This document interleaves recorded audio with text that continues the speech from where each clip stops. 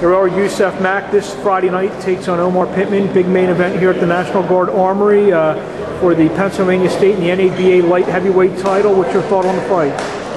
I say, I'm taking the last round, drowning to knock him out, point blank. What's it mean to be fighting another guy from Philly? I never call nobody out from Philly, but he get what you ask for. He gonna get it. Talked about in the press conference, you had a taste of the fights, the Las Vegas type fights. Yeah, I know. How desperately do you want to get back to that level? I've been here before.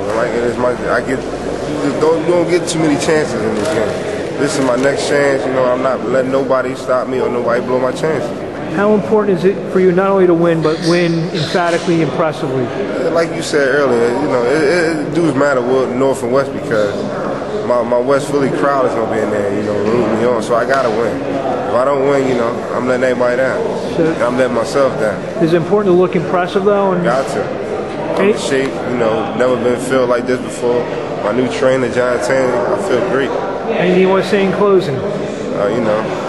Come see your boy fight Friday, September 26th.